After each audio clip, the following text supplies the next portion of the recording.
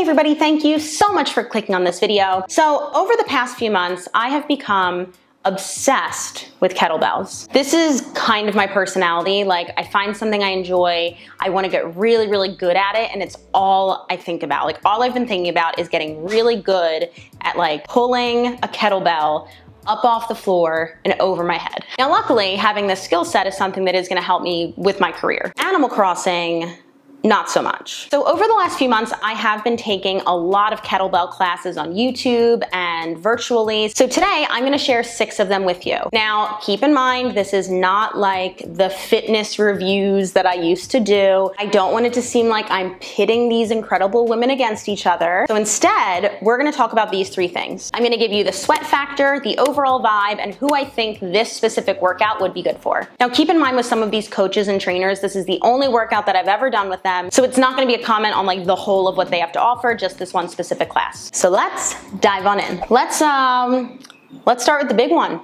Caroline Girvan. If you missed it,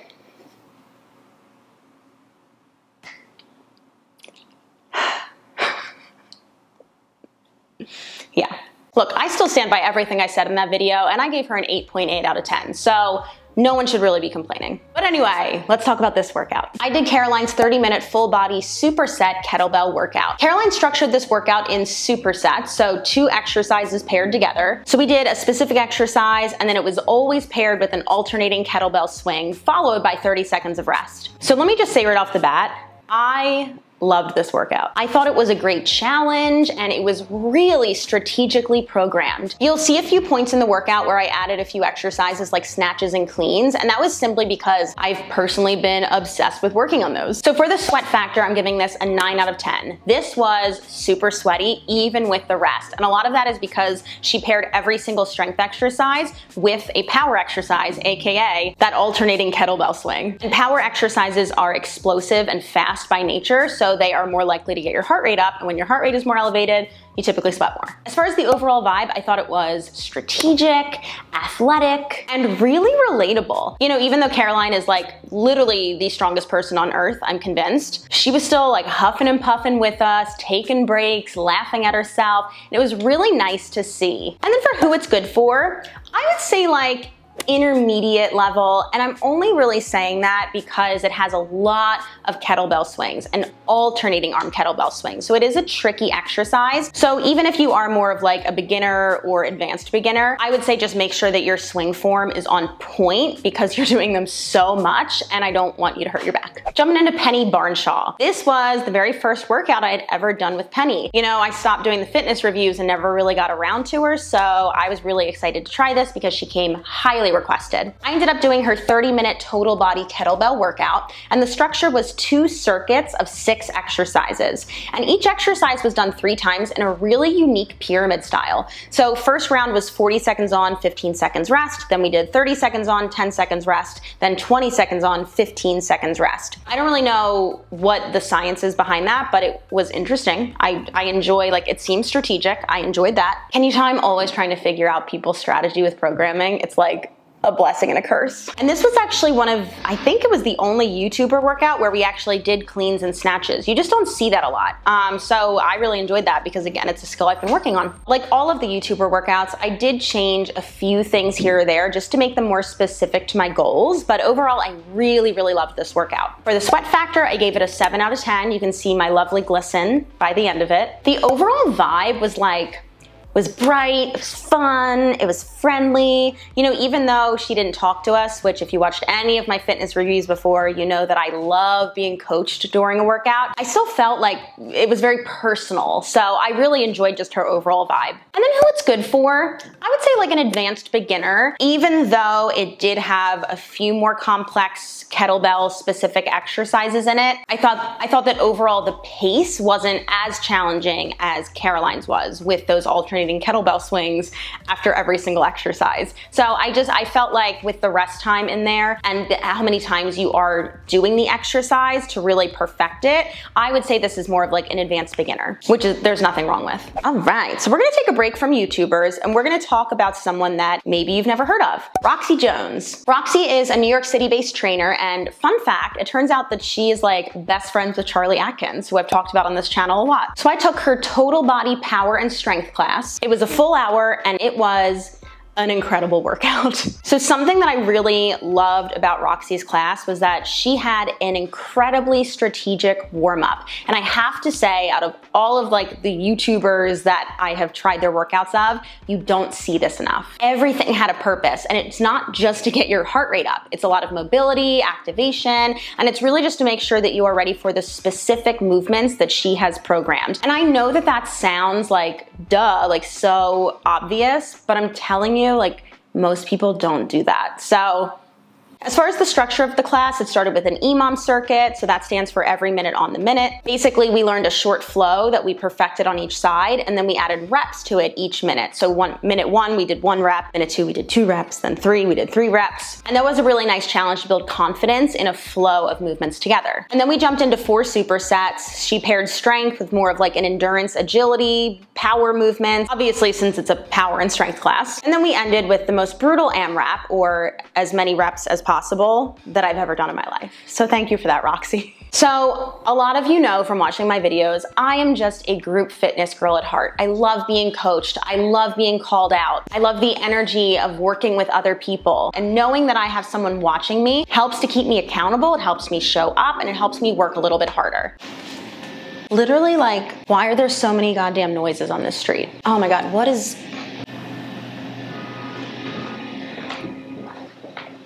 I'm gonna like murder someone. Do you hear that? I think we have to like go in another room. We're in Kevin's room, Kevin's office. That little doll I got for him, and it is him. Okay.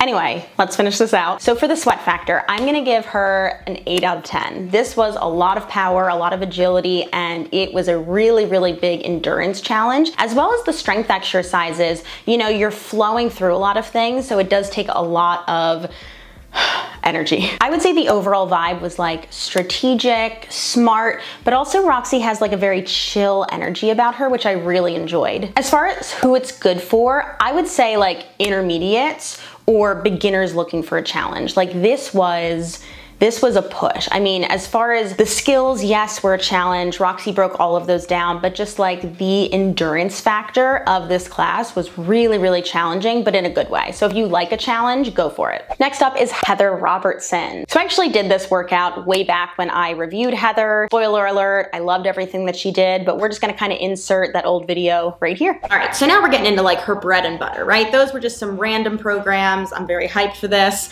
And I was very excited because I just got my Bowflex adjustable kettlebell in the last few months. So I was really excited to do a whole kettlebell program. I love that she warmed us up unilaterally, each arm separately in all directions, because especially with kettlebells, you're really using that whole shoulder complex. So this was just an excellent, excellent warm up. And then finally we jumped into the actual program. So unfortunately my kettlebell is a little long simply because it has to fit the plates in it. So this didn't work super well for me, and I just ended up putting it into a squat and press, but loved that we were getting that full arm complex in there. She hyped. And then we got some lunges. So we already saw a squat, we've got a lunge. Spoiler alert, we hit some hip hinges in this. And this is a great example of some unilateral and stability training, which is super important because we live in an unstable world. We don't use our limbs at the same time or in the same way every single day. So really important to train ourselves for daily life, and also just to identify and balance out muscle imbalances. Love the deadlift, not so much the upright row. This is actually, this is just like, everyone has their own personal opinion. I find that an upright row puts a little bit too much strain on the front of the shoulders, so I don't do them. I don't really program them for my clients or for me, so I just did the deadlift there. Single arm kettlebell swings, love it. So that's our hip hinge, as well as we just did the deadlift. And we're getting a little power here, like a totally different tempo, which is really important too. I got distracted because Charlie Atkins tagged me in her story, and you guys know I love her. She's my #1. I'm so creepy. And then jumping a little forward, one arm hinge and row, which I love. I went up in a little weight right here, challenged myself. And again, lots of single side training, lots of stability work, lots of hyped up dances. And then we head into a different type of squat. So this is a great example of using different angles. Literally just by changing the angle of the arms, of your grip, of your feet, you can hit a totally different part of the muscle, which is really important because we use all different parts of the muscles on our body throughout the day for different things. Some great, very simple core work here. I love that in this, we used our core the entire time. And then when she brought us down to a plank to hit the obliques, she didn't bring us into hip dip. She didn't bring us into rotating. She brought us, why did I say it like that? Rotating. She brought us into anti-rotation. And then we went into some rotation. So just a great strategy right here to work the obliques, to work the core. I just thought it was such smart programming. And then we ended it out with some side leaps, a little cardio, jumping over that dumbbell. Yeah, I mean, really loved it. All right, I'm back. So the sweat factor, I'm gonna give it like a 5 out of 10. You know, we weren't doing anything too explosive, which is fine. And keep in mind, like, sweating doesn't mean it was a good workout necessarily. Sweating means that your body needs to cool off. As far as the overall vibe, I would say it was like very zen, simple, and concise. And I love that. I love simple workouts. So I did really enjoy this one. As far as who it's good for, I think it's good for all levels. You know, there's great ways to make it more challenging, less challenging, kind of structured within the workout. And I think that if you're just a person who really likes to zone out, forget about the world, and just focus on like one thing, this is a great workout for you. Hopping into another non-YouTuber, Jenna, I don't know how to say your last name. And I hate that because no one ever says my name right. I'm so sorry, Jenna. So I've actually taken Jenna's class at City Row a number of times before, which is a rowing studio in New York City. So I already knew that I was gonna like vibe with her style. She does have her own virtual program now called Ballet and Bells, which I love. So it's a mixture of like bar and kettlebell work. And I just think that is the coolest thing. She's kind of taking her dance background and her love of strength training and putting it together. Throughout the class, we practiced a lot of basic kettlebell and reactive drills.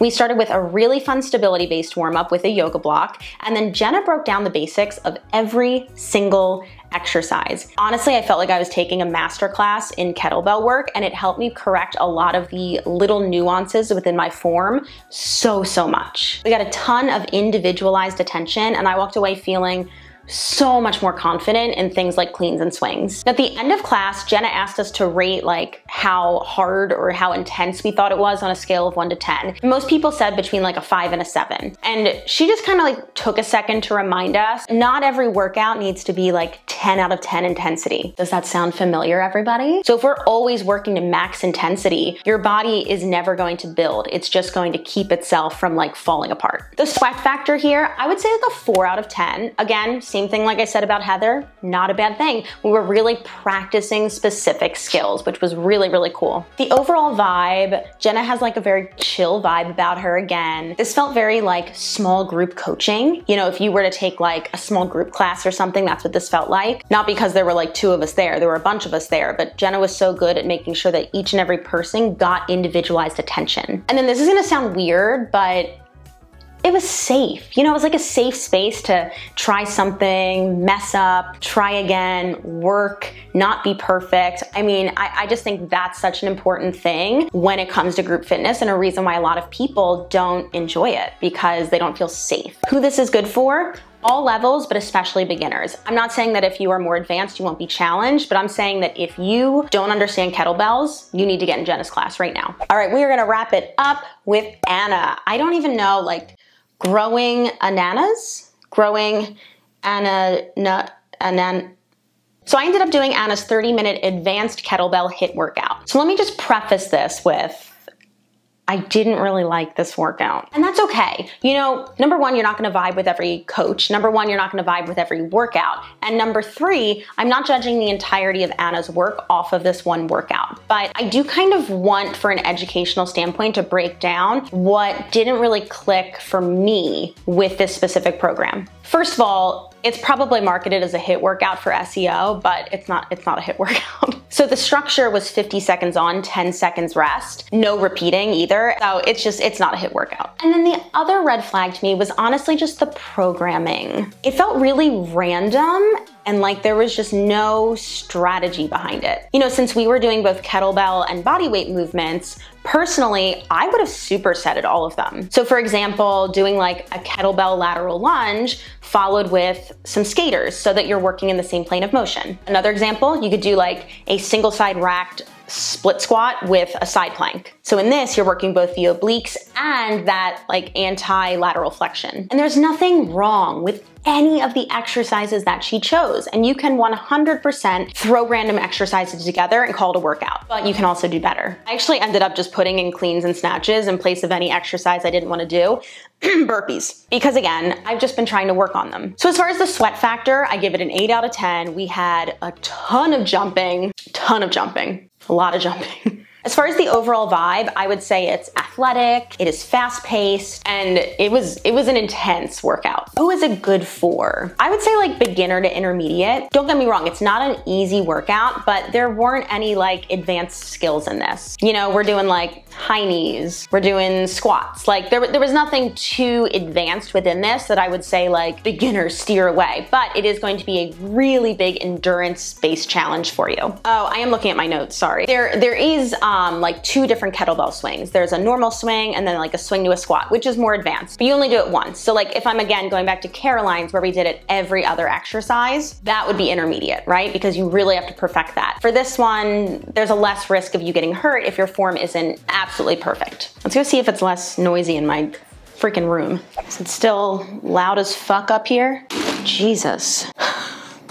All right. Well, you guys got to see more of the apartment. So I hope that you found that enjoyable. Definitely like drop any kettlebell workouts that you've done on YouTube that you love. I'm trying to get more under my belt. I do have another kettlebell video coming out next month, partnering with Jane Simmons, who I partnered with once before on this channel. She is kettlebell certified, so we're gonna work out in person together and she is gonna coach me through an entire kettlebell routine and really break down the basics, the why. So if you wanna know more about the science of kettlebells, definitely hit that subscribe button so you don't miss out.